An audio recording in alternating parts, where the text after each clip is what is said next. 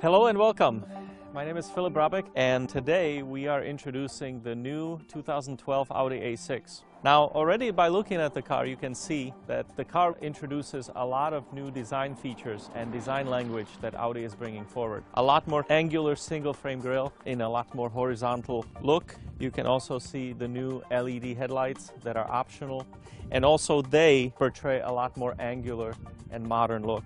If you then look at the side, you can clearly see a little bit more power. The shoulder is broader and it's also more powerful. It sticks out with a very strong indented line, which again communicates that powerful look. 2/3, 1/3 proportion of window to the body is typical to Audi, and also here we have followed the same principle. And opening for large wheels, which go from 17-inch all the way to 20-inch size. So now in the C segment, Audi will also have 20-inch size available. We have kept the overall length about the same, but we have dramatically reduced the front overhang by approximately 3 inches.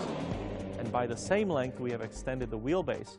The A6 is approximately 20% made out of aluminum, which actually reduces the weight of a comparable body that would be made out of steel by 15%. And that really does give us some weight savings. So we're increasing the size, have more equipment, but still we're able to reduce weight and get better fuel economy, which on the new 3.0 TFSI is 22 miles per gallon combined. So overall, a great story for driving dynamics as well as the performance of the new Audi A6.